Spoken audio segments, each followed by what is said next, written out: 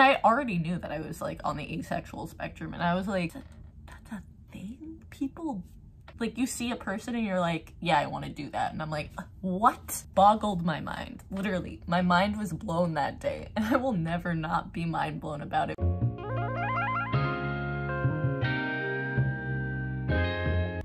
Hello my lovely peeps, and welcome back to my channel. If you are new here, hi, how are you? If you are coming back, thank you so much for coming back. I just want to let you know that all of my socials are in the description: my Twitter, Instagram, Twitch, Redbubble, and Patreon if you'd like to support this channel. Also, I just want to remind you to smash that like button, turn on notifications if you'd like to see more LGBTQ+ content from this face right here. So let's get into the video. So today I'm going to be reacting to Jaiden Animation's coming out video. I've had a couple people mention it in my comments, and I also had a friend of mine send it to me yesterday saying that I should react to this because she's coming out as AroAce, and that's kind of what I do on this channel. I talk a lot about asexual stuff and aromantic stuff. First off, I'd like to say congratulations to Jaiden for coming out, and also hi, welcome to the Ace and Aro community on YouTube. I love seeing more AroAce rep and more content creators coming out as Aro or Ace. That being said, let's get into Jaiden Animation's coming out video. Okay, before I even say anything, let's lay out some ground rules. This is probably gonna be the most open I'll ever get about my personal life. I know I've shared tidbits of myself and life through little stories, but when it comes to personal stuff, I'm very private. Whatever you especially within the past few years. I'm gonna be talking in very general, surface level terms because specific personal details are for me to know, and in the nicest way possible, none of your business. Basically, this is something I want to talk about, share, and bring a spotlight to. But at the same time, you get the Cliff Notes version. So no trying to assume or guess anything beyond what I'm sharing within this video. At the end of the day, we're all just strangers refusing to listen to the Stranger Danger pretty much rule. all that YouTube Alright, is. formalities aside, Listening to Stranger let's Danger. get into it. I've come to realize that I'm AroAce, which stands for Aromantic Asexual. And I know what you're thinking. That's not gay. What the hell is that? And you know what? That is completely fair, because I didn't know what that was either. Aromantic and asexual are two different things, and I'm gonna break them down to you separately, starting with aromantic, because no one really knows what that one is. And also, it's my personal favorite. Someone who's aromantic is defined as a person who feels very little to no romantic attraction to anyone at all. So like, they might not develop crushes on people or feel the need to be in a romantic relationship with anyone.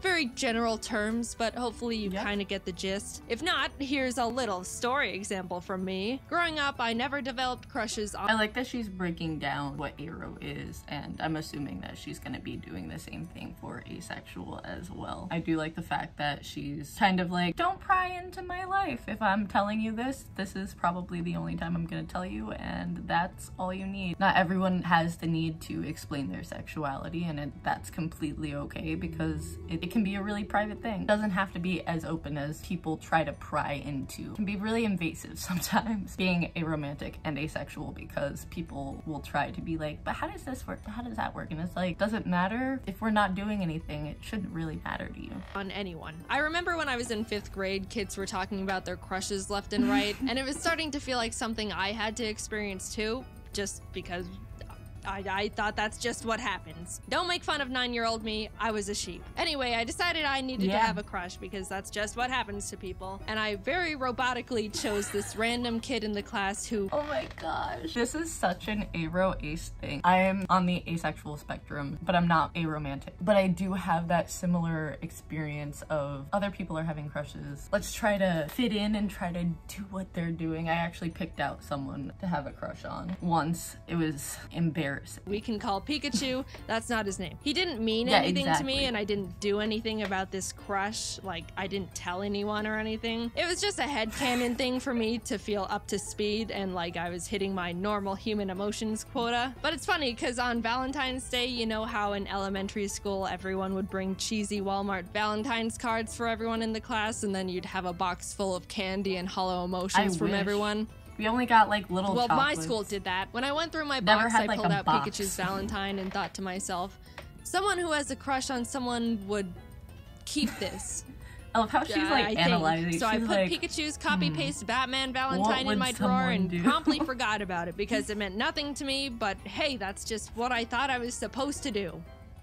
Man, I'm so good at this. Then like a year or so later, when my mom was going through my room, she pulled out the card and was like, why do you have this? And I was like, honestly, I have no idea. Years passed, I entered junior high and thought to myself, all right, this is the time where people start developing crushes and then do something about it. Like get into relationships or something. I always thought so that I was like so preparing ridiculous. to be interested in people. On the first day of school, I scoped out the room to see if there was anyone that I thought looked like someone I could. Yeah, no, honestly, I never understood. So I grew up in a religion that was like, oh, don't date until you were 16, which made me think that on my 16th birthday, I would just automatically get a boyfriend. Not how it worked. But what did end up happening was me being like, oh, all my friends are getting into relationships or like wanting to be in relationships and stuff, and I was over here like, I'm good. I never had that urge to go get a relationship. I was like, is everyone else okay? I never got it. I never understood it. Could develop a crush on. And this was when classes started being divided up into periods, so there were like 6 batches of people I sifted through. But no one caught my eye, and I thought, Of how man, she's like Tindering. unlucky. Went through the whole Like all school of these year, people, next year rolled damn. around, classes changed, I did the same potentials crush scoping again, and the same thing happened. I wasn't drawn to anyone at all. I love Man. the art, by the way. It's so Unlucky again. cute. Every year I thought something would change, especially going into high school when people started actually hitting puberty and were getting conventionally attractive. But my entire school life, grades kindergarten to senior year, which I'm pretty sure is like 13 years. That's ridiculous. I wasn't That's interested in a insane, but single that's how long person it is. throughout any of it. And what's funny was I was thinking, man, what's the deal? Why is no one attractive? And I went to a big high school. There were like 3,500 students there. geez. Surely I am not the outlier in this formula. Why are none of you attractive? By the time I was... Oh my god. I understand why she's got such a big platform. She's hilarious. But honestly, I feel like a lot of people on the aro spectrum and asexual spectrum can relate to that experience of being like, why are none of you attractive? I don't understand. It really did. It was like, why are none of you doing it for me? And it turns out because just not having that attraction. Just not having that attraction at all. going to college, I really felt like I had to find someone. It felt like I was falling behind the curve, or if I was gonna find someone, it was gonna have to happen now. I made a lot of new friends. Yeah, I really don't like that whole expectation of, oh, if you don't find someone in college, you're never gonna find someone. You're not gonna meet all of the people that you know in college. When people are like, oh, your 20s are the prime to meet the person you're gonna be with and fall in love, it's like, you're so young, you don't know all of the people that you're going to meet ever. It just confuses me. I don't like all the societal pressures around relationships. And that's when I thought I developed my first genuine crush. Long story short, in hindsight, no, it wasn't a crush and I was just wrong. I just met someone who I thought was cool and funny and had a really strong desire to be close to them. But That's looking back, probably knowing what I do now, platonic it attraction. wasn't in a romantic way. I realized I can get very excited and tunnel vision on people I think are really cool or interesting and kind of obsess over getting to know them or just want to spend a lot of time with them. But whenever I got into those tunnel vision moments, if I sat down and asked myself if I actually wanted to be in a relationship with them and hold hands or cuddle or kiss, the answer was not really, but if they wanted to, I could go along with it. Probably Which I do the not think best is answer. right.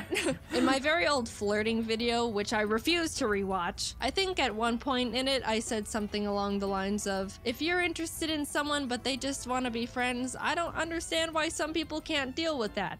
And that was primarily because I didn't realize there was an emotional difference between a crush or falling in love and just being really good friends with someone. So, oops, sorry for the bad take, I think. I really just thought having a crush on someone was wanting to be their #1 best friend.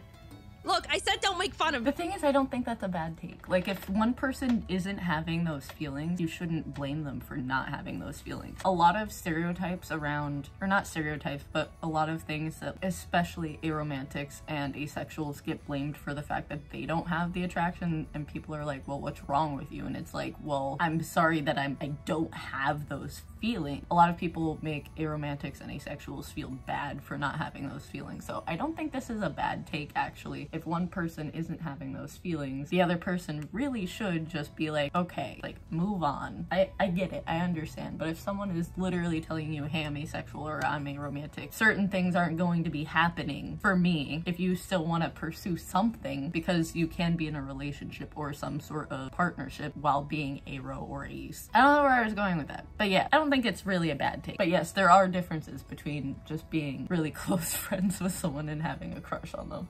To me, it used to feel like if I was wanting to become friends with someone to that high of a degree, that would be the next step or justify why I wanted to put this much time, effort, and energy into one person. And it didn't feel right or even fair going through all of this with someone and then tell them they're just a friend. I don't know, it just didn't feel like it made sense, even though I really didn't technically see them in a romantic way. I just didn't understand what was going on really, or that there was supposed to be real emotions instead of a logical understanding of steps. And the fact that I was under the assumption that I was supposed to be interested in people in a romantic way didn't help with anything. I always preferred to stay good friends, but never felt like I could have that, and I worried that if I said no, that we would just start drifting apart, which I obviously didn't want either. It's been a very long journey discovering this about myself. Everything I'm saying has all been extremely subconscious and not understood or defined for many years. I even used to think I was bi or pan for the longest time, because I would think to myself, well, bi is being interested in both genders.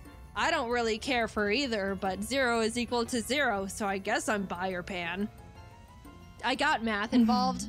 If I knew what aromanticism was when I was growing up, things would have been a lot less complicated for me a lot sooner. I think it's mainly because people don't really talk about it or even know what it is or that it's real. Romance and love is the #1 most talked about topic on the planet. My God, this is literally why you have to teach kids about the LGBTQ+ community. Now, I'm not saying that you have to go explicit. There are ways to water down attractions and stuff so that it is kid friendly. So when people are like, oh, this is sexual, it's weird, don't tell kids. I'm like, first of all, y'all sexualize kids anyway, which is not okay. Y'all tell kids about sexuality and heterosexuality from the get-go, so don't even play with me on that. They literally need to learn about these more marginalized parts of the LGBTQ+ community, like aromanticism and asexuality and all the other stuff past the LGBT. So many people have these experiences and don't know until later in life because they didn't know as a kid. I was 14 when I first heard the word asexual, around 15 or 16 when I heard the word demisexual and was like, oh, that's what I am. So I'm really lucky that I was able to find that when I was a teenager. But a lot of people, and especially people in my comments that are on my asexual videos, are like, hey, I'm like in my 20s and my 30s, and I had someone in their like 50s or 60s be like, hey, I'm just discovering that I might be asexual. That's why we gotta put this out there and have more representation, and I'm so happy that she's talking about this because she's got a substantial platform, and bringing awareness to this can help millions of people. Thank you for making this video is essentially what I'm saying. I'm probably gonna say that again at some point in the video, but thank you for making this coming out video. Everything I've been taught or learned through society is that love and romance is everywhere. Everyone feels it, and it's gonna happen to you. Just a funny little note, there was a point where I was listening to some generic romance song on the radio, you know, like all of them, and I just suddenly thought to myself, wait, do people actually feel these things towards each other? Like all these mushy lyrics are real emotions? They're not joking? And that's when I started feeling like something was different. I approached romance under the blanket term thought of, sure, why not? And didn't recognize it was actually a feeling, which might sound stupid, but look, I don't know. No one presented me with any other options. I did a lot of rationalizing. If someone ever expressed romantic interest in me, I would mentally make a kind of logical list of their pros and cons and the pros and cons of what a relationship would look like with them based on what I knew about them as a person. I didn't realize there was supposed to be an extra, like, excited feeling, or the fact that you're not supposed to think about it as if it were a business exchange. I understand compatibility is a huge important variable when it comes to sharing a relationship with someone, but at the end of the day, it's still, apparently, still a very emotionally driven thing. And I literally had to make that discovery and teach it to myself. Now, I'm gonna talk about being asexual very briefly, and I'm gonna preface it with, let's all just be mature about this, alright? We're all pretending to be adults here. I've got my eye on some of you. Behave! Okay, this is definitely treading into uncomfortable personal boundary territory for me, but yeah, I do want to share that I'm asexual too, which is defined as someone who feels little to no intimate attraction to anyone. Yay. Look, I know we said we're all adults, but I'm still gonna dance around the vocabulary, alright? Yes, there's a difference between romantic and intimate attraction. Little side note, I will say you can experience romantic attraction to someone but no intimate attraction, or you can experience intimate attraction but no romantic attraction. You can be one and not the other. It's not necessarily a package deal. Most people feel both, and I do not feel either. Anyway, I have never been magnetically attracted to the look or shape of a single person in my entire life, and did not realize. I like that she made that distinction, because a lot of people are like, oh, AroAce go together. No, you can be aromantic and not asexual, or you can be asexual and not aromantic. Very happy she said that. It was a real thing until very recently. I'm able to identify when someone looks conventionally attractive, like by textbook definition, but I never realized people are genuinely drawn to people they think are attractive. I didn't know that people could just see someone and be like, wow, they're gorgeous. I would love to get to know that person, or maybe go on a date with them, or whatever else you people do. I didn't think it was real. I thought people were exaggerating or something. I don't know. And I also couldn't believe that some people feel that with multiple people. Or like this. Literally this. Do you know how long it took me to realize that people actually are sexually attracted to random ass people that walk down the street? It literally took me until I was 21 talking to a friend of mine, and she was talking about her attraction, and I was like, what? Like, who? Like, question marks everywhere. And I already knew that I was like on the asexual spectrum, and I was like, that's a thing? People, like, you see a person and you're like, yeah, I want to do that. And I'm like, what? Boggled my mind. Literally, my mind was blown that day. And I will never not be mind blown about it, because it just I didn't know. Celebrities, which sounds absolutely exhausting. It ties back to when I was in school, like looking around for people to like. It makes sense now that no one caught my eye, because that doesn't happen to me. I was just wasting my time for 13 years. I feel like such a fool. Now, there's an easy assumption to make about asexual people, and that they all have zero interest in being intimate with anyone at all, which actually isn't true. Yeah, some of them are genuinely turned off by it, and some aren't. Some reasons would be that they just don't mind it, or they want to make their partner happy, or enjoy the emotional closeness of it. There's a million different reasons and a million different people. Am I sharing what kind of a people I am? Nope. And you don't know me personally enough in the slightest to be able to try and parasocially analyze where I stand on that spectrum. I'm just here to say I am this. We are moving on. When I stumbled onto the term AroAce and started realizing I fall into that category, it helped me feel much more confident and sure of myself. I've read a lot about how people say they felt broken, or that something was wrong with them. But honestly, I was the complete opposite. Coming from my very biased perspective, I think AroAce is one of, if not the coolest and most confident orientation. Yes, literally. I said this, I think in the last video of Aromantic, so I'm like, being AroAce is like the coolest freaking thing in the world, because you just don't have to deal out there. Not needing a single gram of romantic or intimate validation from anyone is so cool. Literally all you need is yourself to be happy, maybe friends and family too. And birds. The more I came to terms with the fact I'm AroAce, the more empowered and capable I felt. But at the same time, I was also starting to feel more alone and isolated. As cool and amazing and unique and awesome as I think it is, it can be really hard for other people to relate to or even understand. Everyone else and their orientations are able to bond and relate to the love and romance aspects, and we're over here like, we don't do that. I don't even know if I'm explaining it very well. Yeah, honestly, the lack of asexual and aromantic positivity in the LGBTQ+ community is really bad. Like, really bad. And I definitely think that bringing more awareness to it and talking more about it is really important. And I feel like a lot of people have the mentality that because you don't feel romantic attraction or sexual attraction doesn't mean that you're not part of the community, but you are part of the community if you want to be. There are some asexuals and aromantics that don't identify with the community, and that's completely fine and valid. You are part of the LGBTQ+ community because you're not fitting into into the heteronormativity that is so prevalent in our society because you are outside of it, because you are not feeling that attraction. The community is not the best to asexuals or aromantics, which hopefully through representation and talking more about it and educating people, we can change, which is why I love making these videos and why I'm so happy with this video.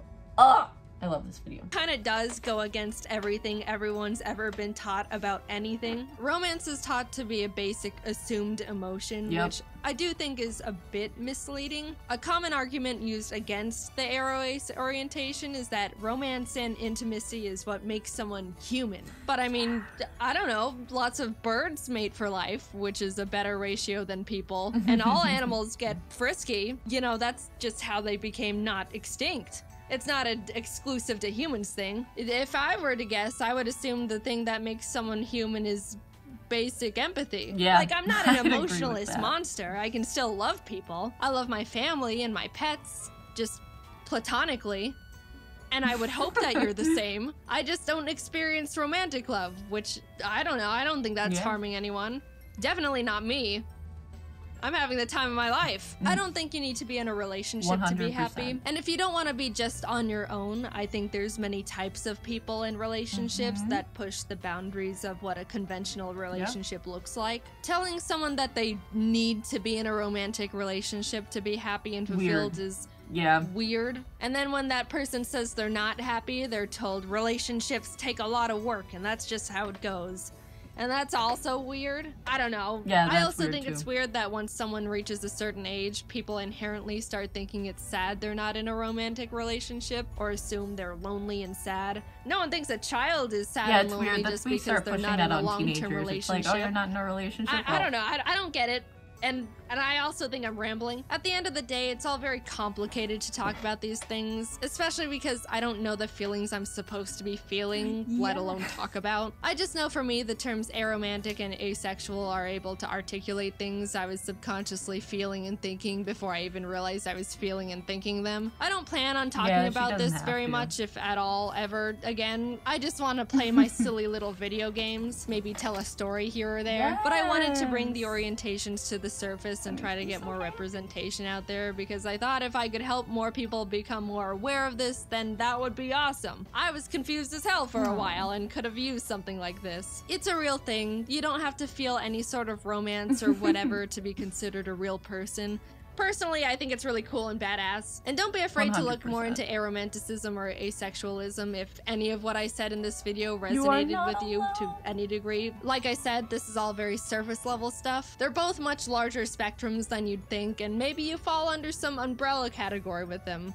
I don't know. Or not. Either way, this has all been my personal experience with this stuff. Is there more for me to figure out within it? Yeah, I'm pretty sure there is. It can get pretty complicated and confusing. Haha, awesome. Will I be sharing any of that with you? Nope, no way. This is all you get. Hope you can understand even just a little of what I talked about. And if not, that's totally fine.